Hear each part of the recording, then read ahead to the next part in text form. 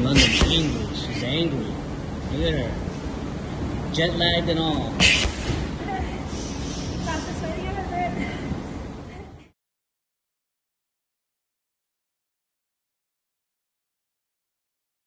It's personal between me, and I'm going to do you some serious harm, you big stiff idiot. All right, Brendan Taylor here, True School Sports. I'm with Australia's very own Avril Mathie. What's up? How you doing? Hey, I'm good. How are you? Just good. got out the ring from sparring. A bit sweaty, but you know. Hey, put in that work. Yeah, it was a good day. Yeah, good, really good sparring partners, and I did good today, so I'm happy. You always seem to be in a pretty good mood, you know, generally. Yeah, you know, you have up days and down days, and especially when you're trying to like implement new things that don't always work the first time, and so it can get a little frustrating. But today it was like everything was just falling into place, and it makes me very happy. You know, all the hard work's paying off. Yeah, no, and you know, they say, you know, sometimes in life, you know, opportunity needs preparation, you know, and now you have a big opportunity with Ramla Ali on the Amanda Serrano undercard. Talk about that. How do you feel about the Ramla Ali fight? I'm super excited. It's a really good fight for me. She's good. She's a good opponent, and I've been wanting this high-level competition for a long time, like a chance to prove myself. Last year was a bit of a frustrating year with like fights falling through and like big fights, you know, so I'm really happy to finally have my opportunity to prove myself and get this win against a good opponent. Okay. For people who have never seen Avril Mathie fight, who have never seen you fight, what could you say about yourself and your boxing style and what they're going to see on February 4th? My style, typically, I'm usually the long, tall girl, but for this fight, I'm actually going up a weight class to Ramla's weight class, which is 122. So I believe we're about the same height. I don't think either of us is longer or taller than the other. So I'm going to be mixing it up between fighting the long style, but I've also been working heavily on the inside game and going to rough her up a little bit. Oh, okay. Yeah, take it to where she's uncomfortable. bring the pain. Oh yeah, it's going to be an exciting fight, that's for sure. Okay.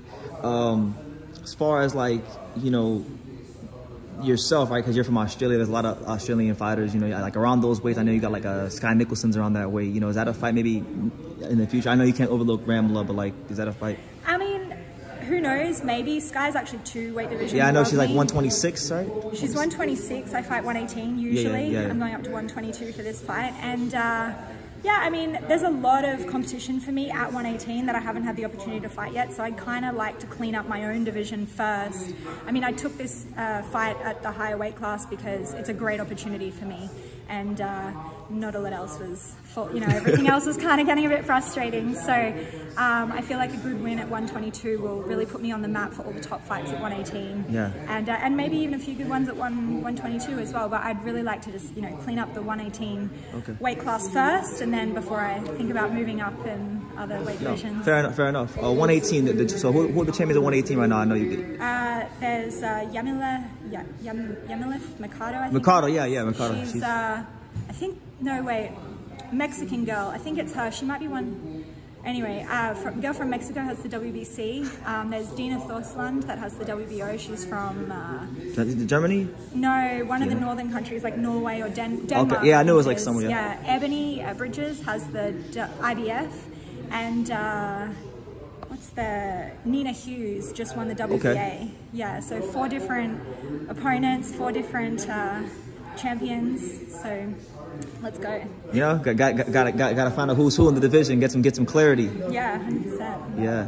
Well, you mentioned Ebanie Bridges, right? She's a fellow Aussie. That's more your weight class. I believe you told me you had to fight with her last year that fell through.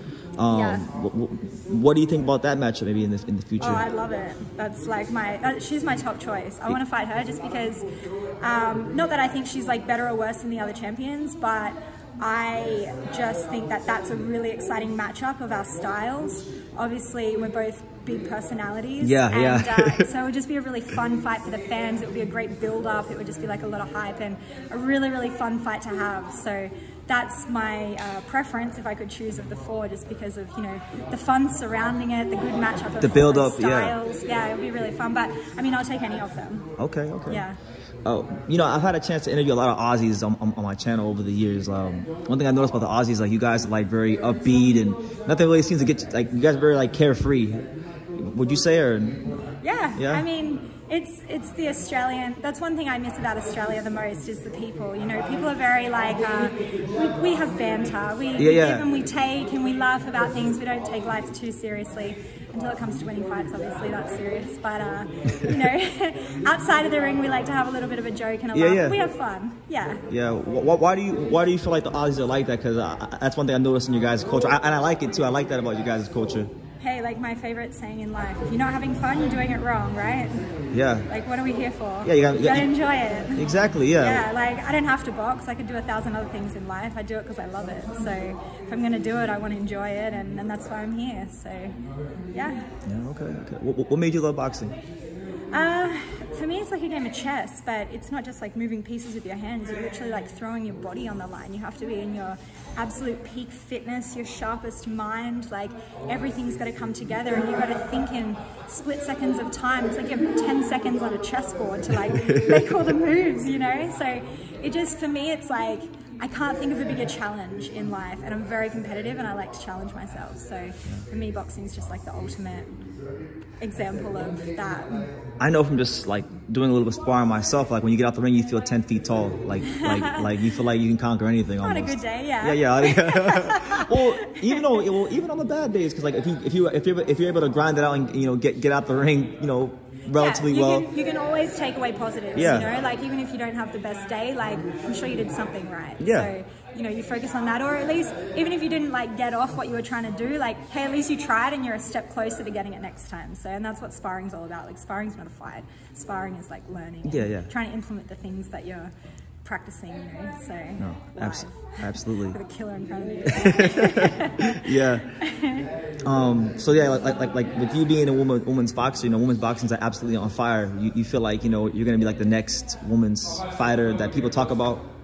I mean, yeah, I hope so. Like, I feel like people don't really know much about me at the moment in boxing. I have like a much larger fan base sort of outside of boxing, and I feel like a win against Ramla Ali is really going to put me on the map in boxing, and like I said, give me an opportunity to prove myself that I belong here and get people talking. And I don't need to be like the one, but I want to be part of the movement of women's boxing, putting it on the map and paving that path for the younger generation to be able to believe that boxing is something they can do. Like, I didn't start till I was 25 because I know, I remember. Parents aren't putting their little girls in boxing. I mean, not when I grew up anyway. There are a few, but like it's not typical unless like you have 27 brothers and they're all boxing, and it's like, oh, let's throw the little girl in there as well. But it's, you know, I feel like now we're getting a generation where little girls are actually able to see a future for themselves in a sport and get excited about it, and it's such a great sport. Like, why shouldn't we be able to be involved? Like, women's boxing is really, really exciting at the moment. No, absolutely, and I've been enjoying it. But I don't want to hold you up much longer, Avril, because I know you got done training. You probably want to get changed or whatever. But is there any final message you want to give to the boxing world about your fight and what you got going on? Tune in February 4th, or come to Madison Square Garden. Tickets are on sale now. I'm excited. Make sure you bring your Aussie flags. Let's go. Let's go. All right. Avril Mathie, thank you for talking to True School Sports. Yeah, thank you for watching another video on the untouchable True School Sports empire. For more great boxing content just like this video, click right here and make sure you subscribe. Much love from sunny South Florida.